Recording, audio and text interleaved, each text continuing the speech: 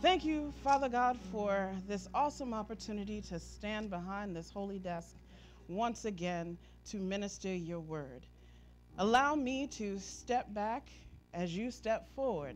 Let the words of my mouth, the meditation of my heart be holy and acceptable to you, O Lord, and may your word go forth. Great seed in good soil. In the name of Jesus, we do pray. Amen. Amen. You may be seated. Absolutely, I adore that song. When I heard it queued up, I got extra excited. So it's one of my favorites. It's just like a special treat, right? Especially right before you minister. You hear something that just so moves your heart and your soul. And there's nothing like a song of worship that reminds us how much we love the Lord. When I think on the goodness of Jesus and all he has done for me, my heart cries out, hallelujah. Thank God for saving me. See, if he did nothing else, he saved me. And that is more than enough. Amen. But the goodness of the Lord is not only did he save me and save us fellow believers, he remains with us steadily. No matter where we go in life, no matter what comes into our lives, the Lord is there. Oh, hallelujah. We are described as his sheep. And we've been studying in Sunday school about the sheep and the relationship between the Lord and we as sheep of his pasture, right? And the characteristics of these animals, these precious, precious animals, and most certainly the characteristic of the good shepherd, which is the Lord. Now, we're told that sheep are not the sharpest tools in the shed, not the sharpest animals, but it doesn't mean they're not intelligent. And when we say they're not the sharpest, it's just how they function, right? How they relate to the world around them, all right? You don't train a sheep, right? You got to work with them. We talk about a shepherd doesn't drive his sheep, right? He must lead his sheep, right? Sheep are inherently fearful creatures, right? If they're startled, they can have a heart attack and just drop dead, right? So the shepherd of the sheep has to be very mindful, very caring, and very loving as he takes care of his precious little sheep. And we, as children of God, are those precious little sheep. And we are given to fearfulness. We are given to much anxiety in life, right? A situation comes up, and sometimes the most seasoned saint doesn't know what to do. Feels shaken down to the soles of their feet. What am I going to do, Lord, right? First question, what now? But having a shepherd that leads means he was already ahead of us. See, he saw what was coming and prepared the way. So he says, I know you're anxious. I know you can be fearful, but perfect love casteth out all fear. And that's what I love so much about the shepherd that leads the sheep. See, he's looking for danger. He's looking for pitfalls that his sheep can injure themselves in, right? He is mindful of the terrain, and he is mindful of predators.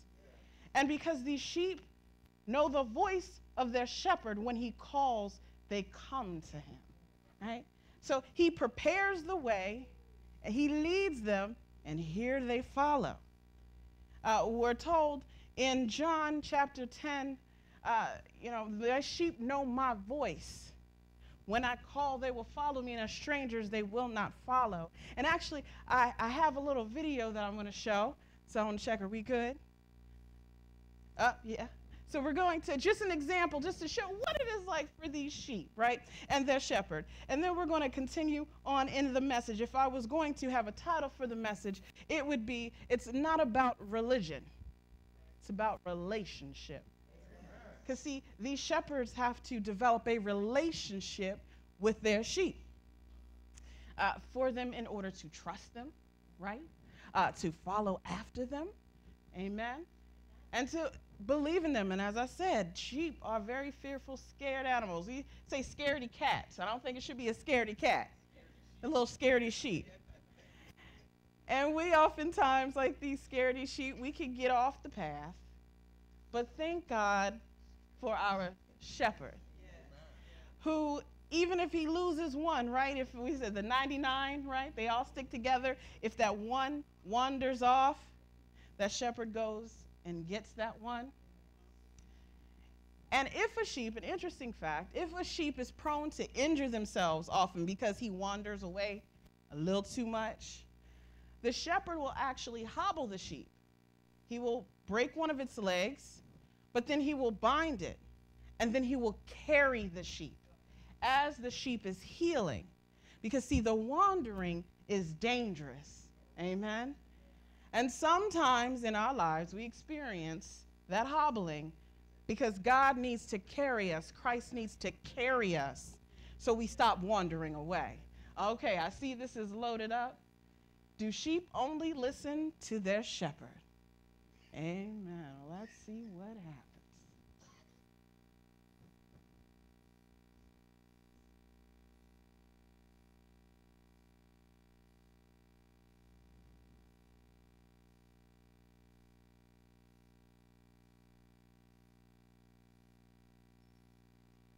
No, it's a little stuck.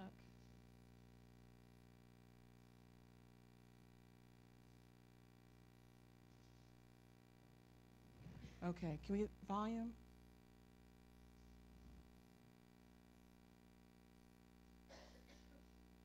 Okay, so we can't really hear. This individual's trying to call the sheep, right? Oh, maybe we'll try again. Right, and they're told, okay, go out there. Gotta get the sheep to you. Right? Sheep ain't paying that lady no mind. Right? They just standing out there grazing. They hear her. It's not that the sheep don't hear her. They do. Oh, she just got to give up. All right, maybe another person. Maybe she's got a friendlier voice. All right, maybe the sheep will listen to this one. Hey, she just can't. Nope. Another failure. The farmer.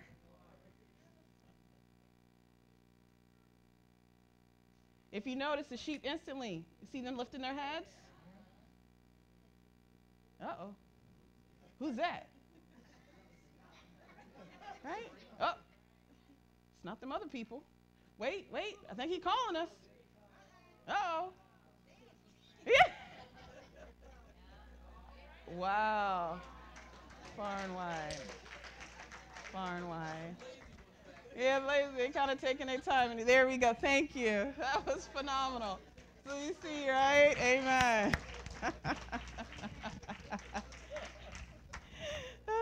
Yeah, so there was a couple stragglers in the background, like, I'm going to let you run for him. I'm going to walk over to him. Set him up there. There's a reason that Christ is very specific when he talks about shepherding and hearing the voice. As we saw the sheep as they're grazing, right? Their heads are down while they're grazing. Actually, sheep have very poor vision. We see, right, our eyes are at the front of our head. We see straight forward. Sheep, their eyes are on the sides of their heads. And interestingly enough, when their heads are down, they actually have a good periphery vision, but they can't see directly behind them, right? And they can even miss some things straight out front. But their hearing is very acute. You know, when one sense is a little lacking, usually our others pick up. So that is the thing. The sheep may not know their shepherd by sight, but they will know him by voice. And we see when he was calling them over, he said, all right, y'all, come on. They came, most of them came running, a couple came trotting, but they came running down. And not only do the sheep know the voice of the shepherd know their name. Interesting fact, shepherds also name their sheep, right? Call them out individually. Okay, brown leg, come here, little brown leg. Spotted one, come here, little spotty, you know. But in relation to ourselves, and as we think of Christ, who uses the analogy of being a good shepherd, and we, his sheep, he knows us individually. He knows us intimately. As the Father knows the Son knows us. The Father and the Son are intertwined. And although they serve separate functions, they've always been together. And they have that deep inner working knowledge of one another. And that same deep interworking knowledge is the knowledge that Christ has for us. Amen. Knows exactly what we need. Knows exactly when we need it. For us, in the relationship, we are responsible to responding to his voice. And when we respond to his voice, it is because of relationship, not because of religion. See, we can get caught up in tradition. We can get caught up in what we should do for custom. But the thing that Christ is most concerned with is our intimate relationship with him. What do we do when he calls us? How do we respond? Do we come running to him or do we run away? Do we trust in this good shepherd that says, I will never leave you nor forsake you? I have gone before you. I know what's coming, and I will lead you through all of the valleys to take you to the mountaintop. I am with you. But do we trust it? What happens when we're introduced to Christ and then called on to respond about our relationship with him? Turn with me, if you will, to John chapter 9. Our Sunday school lesson this morning was on John 10. I'm going to go a little back. And I recommend Sunday school. You don't come, you should come. It's phenomenal. Put a plug in. It is phenomenal. From the babies on up, it is phenomenal. We get some good food in this house. So John chapter 9, we're introduced to a blind man. And it reads, now as Jesus passed by, he saw a man who was blind from birth. And his disciples asked him, saying, Rabbi, who sinned, this man or his parents, that he was born blind? Because see, that was, if there was an ailment in these times, it was believed it's because of sin. Well, and we kind of think a little bit of the same nowadays. If something befalls us, well, what did you do? What have you been up to have all this calamity? And sometimes it has nothing to do with us. Yet it is a part of our lives. It is a lot that has been placed on us to say, look, I will be with you. I will not let the flood waters overtake you. It doesn't say I'm going to not let the flood waters come, but I'm not going to let them overtake you. So that says there's going to be flood in life. Amen? The fire will not consume you. Doesn't mean there won't be fire. I just won't let it consume you. So the disciples here were still with their, misunderstanding of how ailments work, amen, and tribulation in life work. They said, well, who did it? Was it him or was it his parents? Because see, to be born blind from birth, that meant either he sinned in the womb or his parents committed a sin before he was born. That was their thinking. Now Jesus answered, neither this man nor his parents sinned, but that the works of God should be revealed in him. I must work with the works of him who sent me while it is day. The night is coming when no man can work. As long as I am in the world, I am a light of the world. He said that there was no sin. He didn't do something in the womb before he was born that made him blind. I said, this man was blind so that my Father's work could be seen. So the power of God could be seen on this earth. See, trial and tribulation for us saints, us believers, is to show the glory and honor of God. See, how you're going through it counts, right? How you're facing it matters. It's not something to blame God for. Woe is me, woe is me, woe is me. It's for us to turn to the great I am and say, Lord, whether or not you deliver me from this, I know that you are the I am, and I trust in you. But he said, no, this was purpose so that I could come across him today in front of you and everybody else and perform the works of God. Nothing to do with him necessarily as far as what he did, right? This is about what God was doing with his life and with the lives of all those that were watching. Verse 6. When he said these things, he spat on the ground and made a clay with the saliva. And he anointed the eyes of the blind man with the clay. And he said to him, "Go, wash in the pool of Siloam," which is translated sent. So he went and washed and came back seeing. See, the clay, that was an ointment at that time. That's how they'd make that, with some saliva and the clay. That was a salve, if you will, right? But there were two parts. This man met Christ as a stranger to know the Lord. He was begging at the gate. The disciples had a conversation about him. He probably wasn't even present right there. He was probably off begging him, just trying to hustle up some money. And his disciples just had a question. He said, "No, I'm going to show you why this man is blind, so that I may heal him and prove the work of God." But again, it was two-part. It wasn't just for Christ to apply the salve to his eyes. Christ sent him to go wash it off, right? So there was a work involved, not a work unto, do you believe? Your faith is in what you do. The faith was in him going to the pool to wash it off, because he could have just stood there and just, "Would you put that thing on my eyes?" Right? He could have just wiped it off. "I don't know this man. I can't even see him because he's blind. He can't see. He was just hearing them," right? Amen. But he was a sheep. He could not see, but he could hear. And that voice sent him, hallelujah, to the pool to wash off his eyes. He said, "Now go and wash it off." And he went and he washed off the clay, because then it had to be faith. I'm thinking somebody, lead me to the water. He got to the water. He washed off the clay. He could see. Oh, hallelujah. This man, Jesus, came into this town, a stranger to this blind man, and suddenly he can see.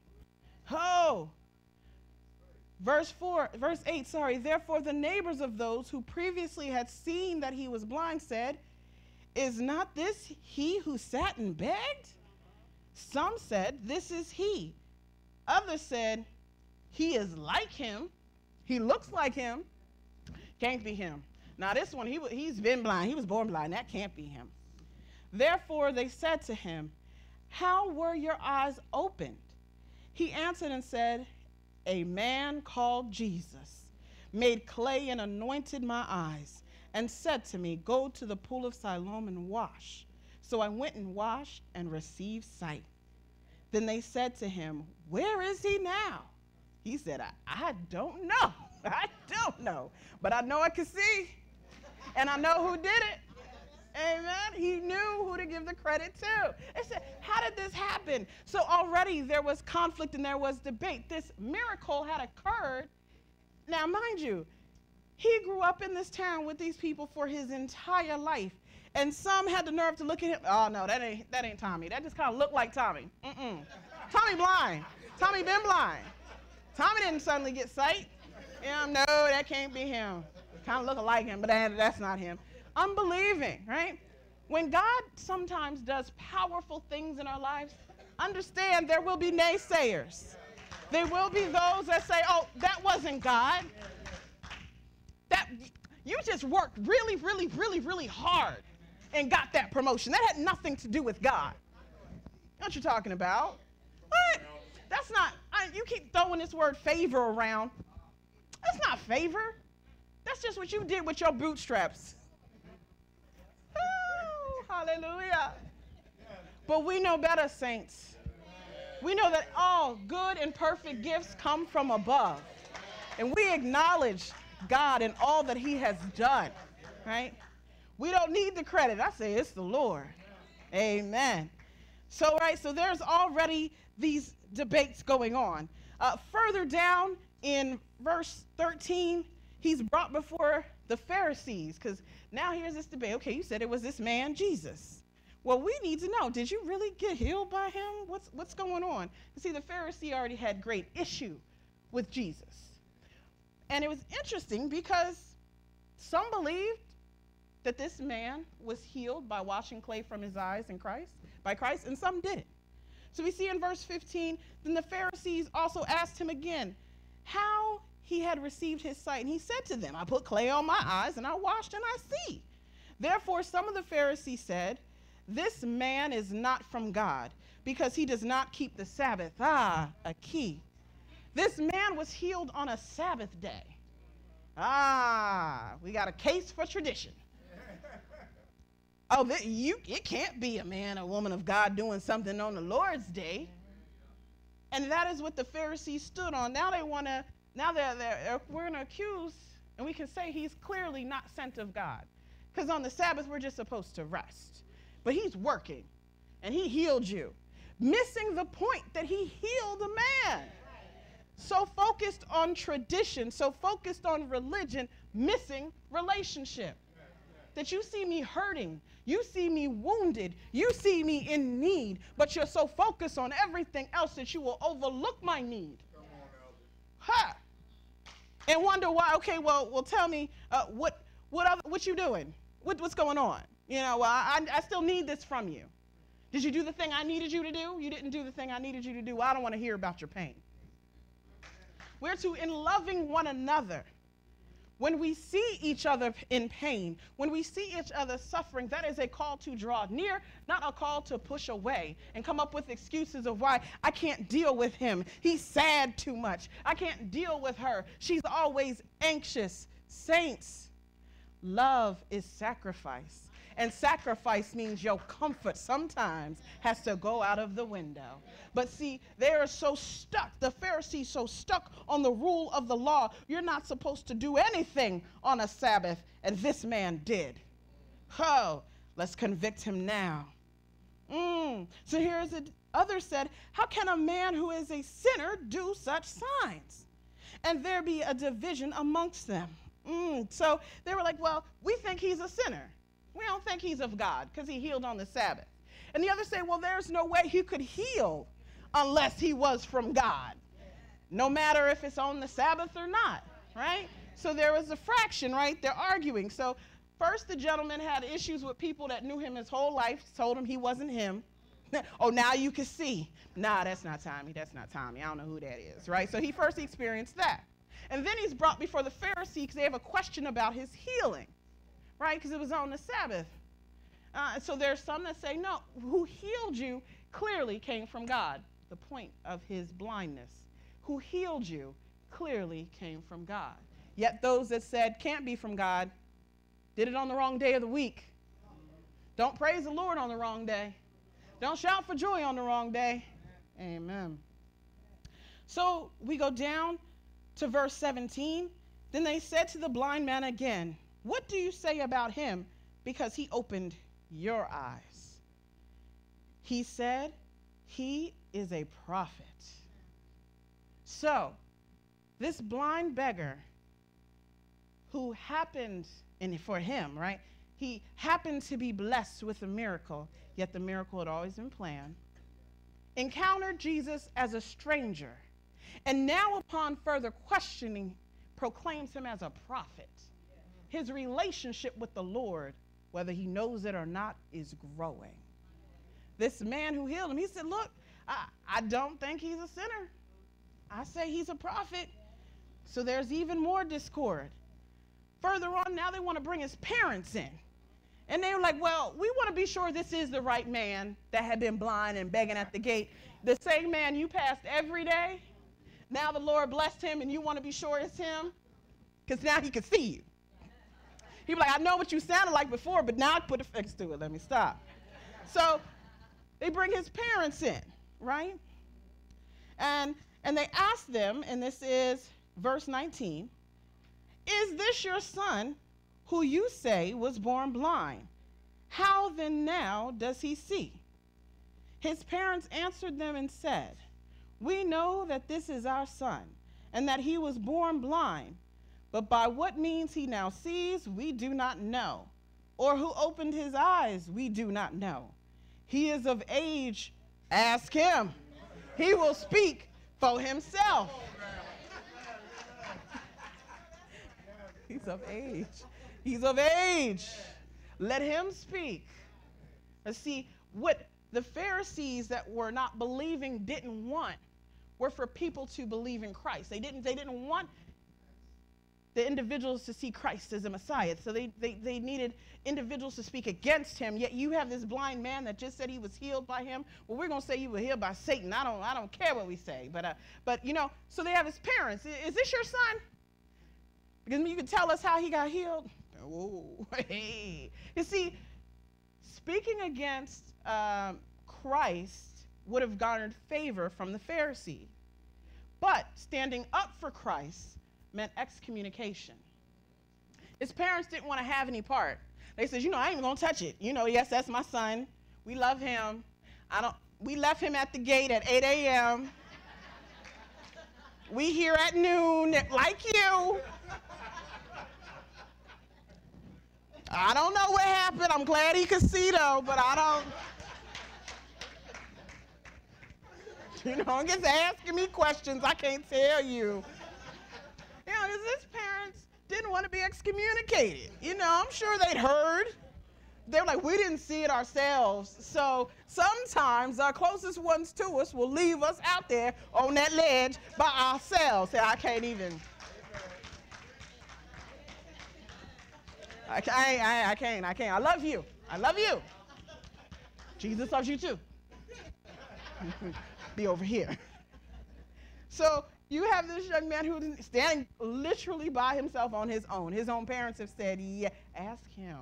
Whatever he say, that's what it is. We want to stay in communion with y'all. We want to stay in fellowship. So it's up to what he says is on him. Right? Because excommunication wasn't just like, okay, you can't attend this temple. It meant you can't fellowship outside of the temple. Can't do business with individuals. Look, they see you coming, they will cross the street.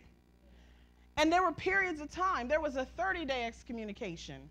There was an excommunication where it was like, we'll tell you when you can come back. And then there was that forever one. You will never come back. Parents, again, you go ahead, baby. You go ahead and tell them. We're going to be over here with Grandma. We love you. Go ahead. And so he does answer. So they called the man again, verse 24, who was blind, and said to him, give God the glory. We know that this man is a sinner. Verse 25, he answered and said, whether he is a sinner or not, I do not know.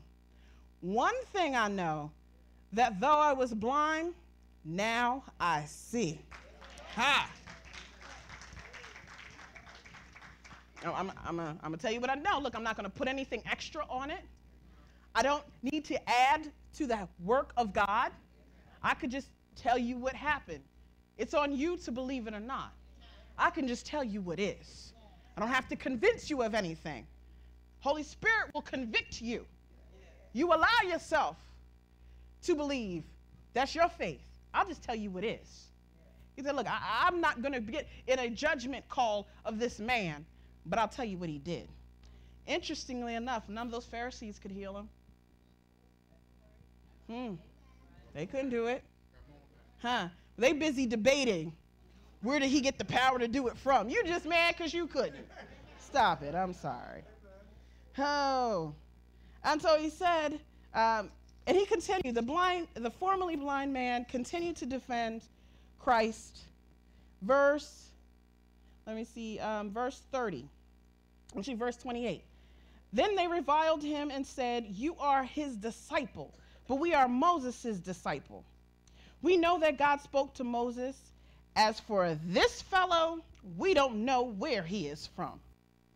The man answered and said to them, why, this is a marvelous thing that you do not know where he is from. Yet he has opened my eyes. Now we know that God does not hear sinners. But if anyone is a worshiper of God and does his will, he hears him. Since the world began, it has been unheard of that anyone opened the eyes of one that was born blind. If this man were not from God, he could do nothing. Who is Christ? The Son of God. He says, the Father and I are one. Who is Christ? I am. 34. They answered and said to him, you were completely born in sins, And you're teaching us? And they cast him out. Here, this uneducated beggar had more theological knowledge than the Pharisee. Ha! He told them about themselves. And again, not all of the Pharisees felt this way, but enough of them did. Enough to be able to excommunicate him. You're gone. And this wasn't going to be for 30 days. He was gone from his community for good. Verse 35. Jesus heard that they had cast him out. And when he found him, let's do that again. When he found him. Now that capital He is Jesus. It wasn't the man in search of Jesus. It was Jesus in search of the man. The man who had been utterly rejected by his community, cast out by his religious leaders for a healing that he received from the Son of God. Christ went for him. Christ healed him and then found him. He said to him, "Do you believe in the Son of God?" He answered and said, "Who is he, Lord, that I might believe in him?" And Jesus said to him, "You have both seen him, and it is he who is talking to you." Then he said, "Lord, I believe." And he worshiped him. And Jesus said, "For judgment I have come into this world, that those who do not see may see, and that those who may be blind, and those who see may be blind." Then some of the Pharisees who were with him heard these words and said to him, "Are we blind also?" Jesus said to them, "If you were blind, you would have no sin.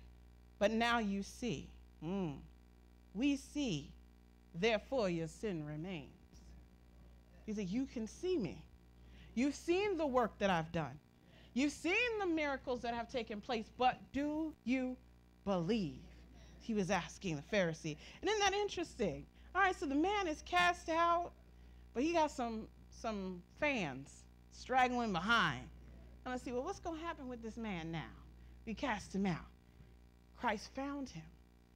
And in talking to Jesus, he found that he is the one. You are the Messiah. You are the Son of God. So for this man who met Christ as a stranger, then saw him as a prophet, now calls him Savior. Hallelujah. Hallelujah. Hallelujah.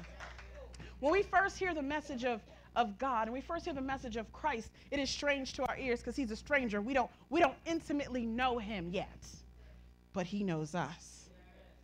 And he works in our lives, and he draws us, and he calls us to him to a point that is undeniable for our souls, but to cry out, "Yes, I believe." Hallelujah. And then after this is when Christ went into the discussion of being a good shepherd. He says, look, not only do I know you intimately, I want to be known by you intimately. It's not just form and fashion. It's not just coming to a place for a certain amount of time. It's about relationship. He says, I know your troubles. I know your pains. I have a salve for your hurting. I have a balm for your deep pain. I have comfort where you feel comfortless. And I know you. And I love you. Will you profess me? Will you follow me? When I call, will you come? When I open up a door, will you walk through it? When somebody asks you, who do you say he is? Will you say Christ is the Son of God, your Lord and Savior? Or shrug him off and say, well, I can't talk about that right now. It's not very good. We'll talk about it later. When he opens up work for you, positions for you, and says, be my light. Don't go in your stead. Go in my stead. Be my light. Do we do it? Or do we go under our own steam and our own strength and then wonder why we're exhausted and it doesn't work out? Our good shepherd watches over us. His rod and his staff, they comfort us, right? That rod is used to beat off predators, and that staff is used to catch us so we don't go falling off a cliff.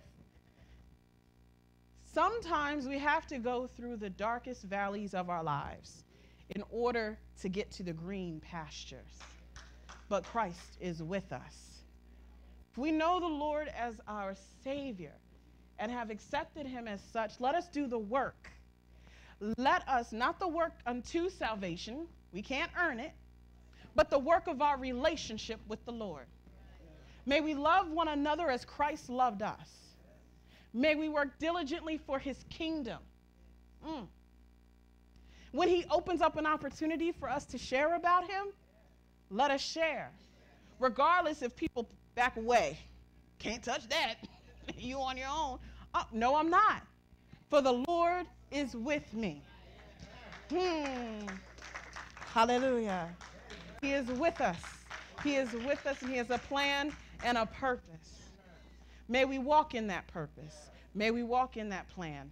May we not be ashamed of him so that he won't be ashamed of us. But remember, whatever you're going through, whatever trial, whatever tribulation that comes, and it's not like all the time is trial. I hope not. I pray not. But God is faithful. He is able. There is nothing that can come against you that isn't already conquered. Don't lose your footing. Don't run off and go wild and fall off a cliff somewhere because you're scared. Trust in the shepherd's voice, because he will say, this is the way, walk in it. Spend time in your word. Spend time in fellowship.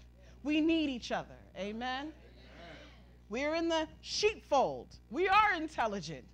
We can get spooked. But be mindful, we can get spooked. But let us always tend to our shepherd's voice. Amen. I pray that you received a good word today. May the Lord add a blessing to his word.